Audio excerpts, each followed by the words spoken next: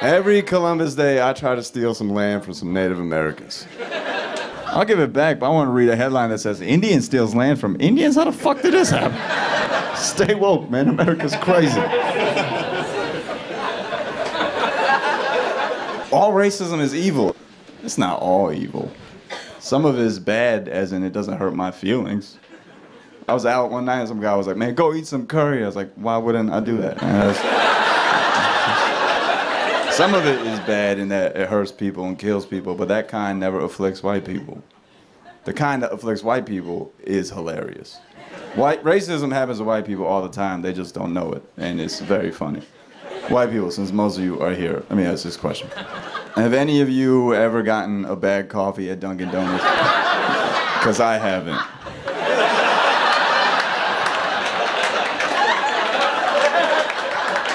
If you don't get that joke, which I don't think some of you do.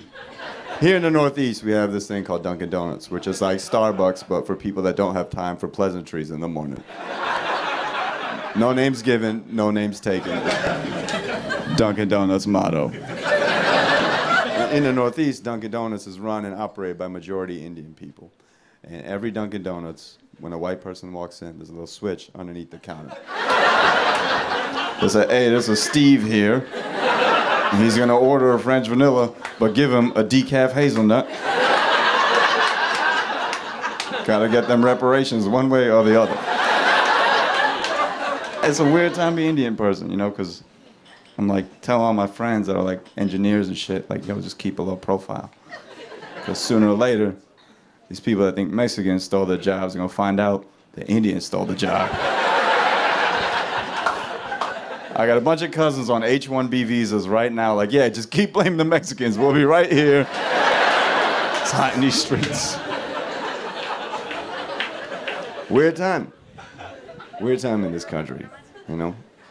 Feels like at any moment, black and white people are about to go to war, and Indians are gonna have to choose. I don't know what side to be on, quite frankly. It feels like mom and dad are getting divorced, you know? And dad's really cool, but mom's got all the stuff, so. Maybe we'll see dad on the weekend, I don't.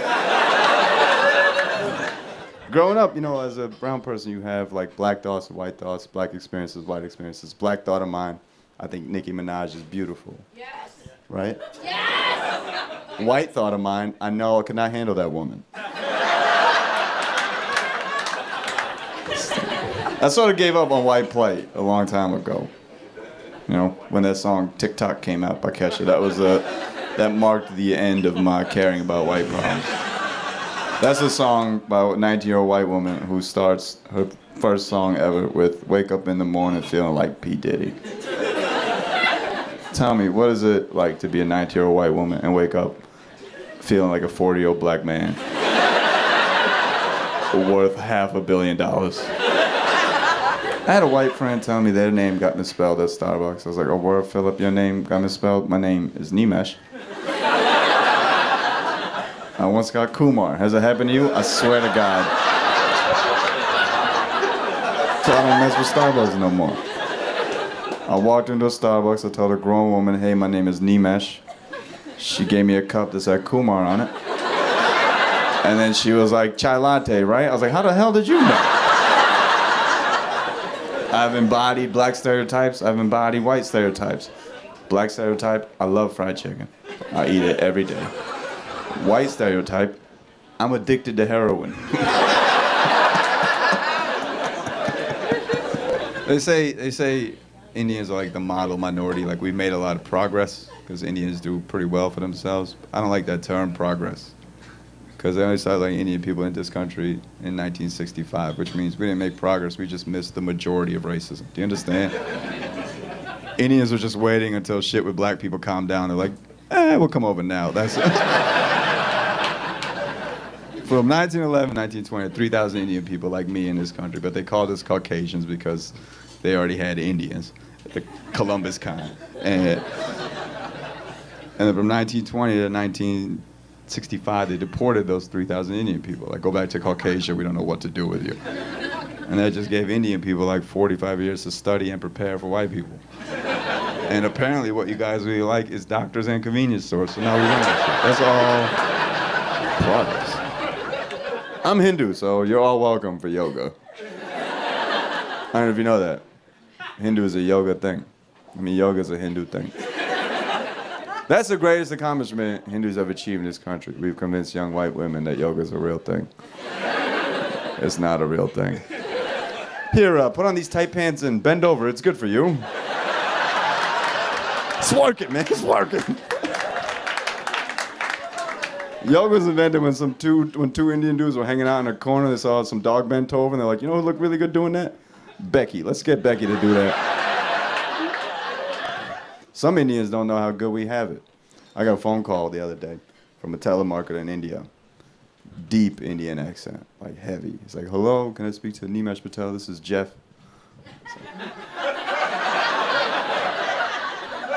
It's like, no, it's not, brother. First of all, no dude named Jeff has ever pronounced Nimesh correctly. Second of all, you're calling Nimesh Patel. Talk to me, brother. What's going on, man? How's your life? It's weird, man. We're pretty much white, I think, in that we can be anything in this country. Doctors, scientists, mathematicians, engineers, until one of our kids builds a clock. If you don't know that story, so a brown kid in Texas built a clock, and they suspended him because they said it looked like a bomb. I saw that clock. It did look like a bomb. Kid deserved to be suspended. You can't build a clock and bring a screwy old brown idiot. Don't you know this is America? Don't you know what time it is? Keep your clock at home, man. Just build a volcano. But he met Obama and got a full scholarship to MIT, which makes me think it was a plan. I think his dad was like, my son is a genius, but I can't afford to send him to college. We're gonna build a bomb clock. We're gonna bring it to school and they're gonna ride that white guilt to the White House, and that's exactly what happened. It's like, why did I study for the SATs? I could've just strapped a calculator to my chest and be like, surprise! Science, let's go to school. We're pretty much white, except when it comes to dating. Like, Indian dudes aren't sexualized. No woman gets ready. It's like, I'm gonna snag me a Sanjay this evening. That don't happen. It's fine. It's okay. My girlfriend's white, obviously. And I feel like there's a vibe of Indian dudes that have been gentrified, and I think I embody that vibe. So my girl's white. I get the white struggle a little bit. You know, it's mostly hangovers and avoiding carbs, from what I understand. It don't seem that difficult. It's not for lack of interest in Indian women. It's just when I started out comedy as an open mic, I would try to date Indian women. Like, yeah, I do comedy, and they would be like, oh, I'm a surgeon. This is not gonna work out for you. I was like, oh, you're right.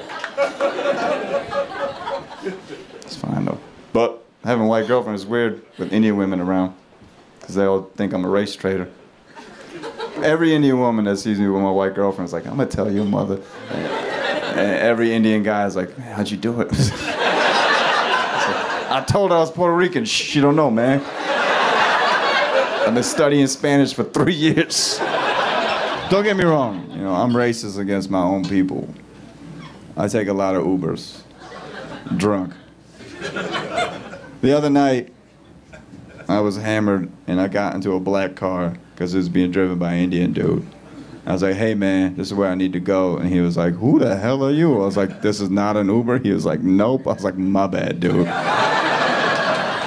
Indian dudes should not have black Toyota Camrys at 3 o'clock in the morning. But then he drove me home. The shit was dope. Brotherhood, man. What up? I'm the #1 Google result if you Google Nimesh Patel. And that's a huge accomplishment, because there's so many Nimeshes in this country. There's so many Nimeshes in America that one time I had an ex-girlfriend that broke up with me, and literally her next boyfriend was named Namish. That's more personal than it is funny. But I'm the #1 Google result if you Google Nimesh Patel. And my mom Googled me the other day. She said, Nimesh, you're the #1 Google result if you Google Nimesh Patel. I said, you goddamn right. And then she said, every other Nimesh Patel is a doctor. Where'd I go wrong? She hung up the phone.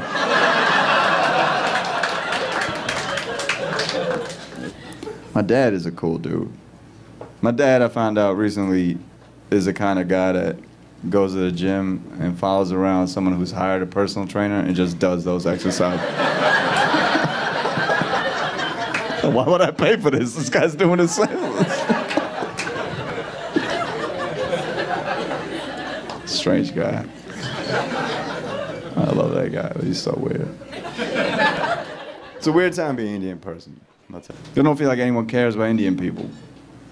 I don't think they do. I was at those Oscars last year when there was that controversy that there were no black nominees. I went to that show. There were no Indian nominees. We didn't even get a hashtag. You'll never see a movie called 12 Years a Med Student. That'll never be a film. 18 years a liquor store cashier. That's a real struggle.